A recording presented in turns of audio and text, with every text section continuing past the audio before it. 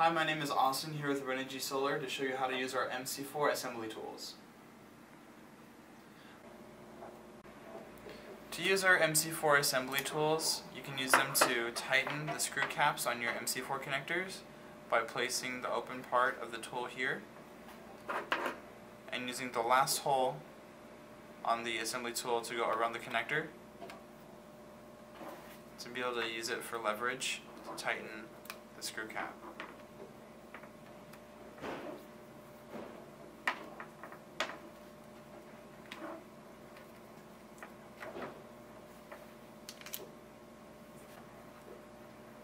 To disconnect your MC4 connectors, just take one of the MC4 assembly tools using the two prongs, place it in between,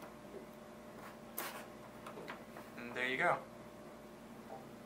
Thank you for watching this video. Don't forget to like and subscribe. If you have any questions or comments, leave them in the comment box below or call the number on your screen.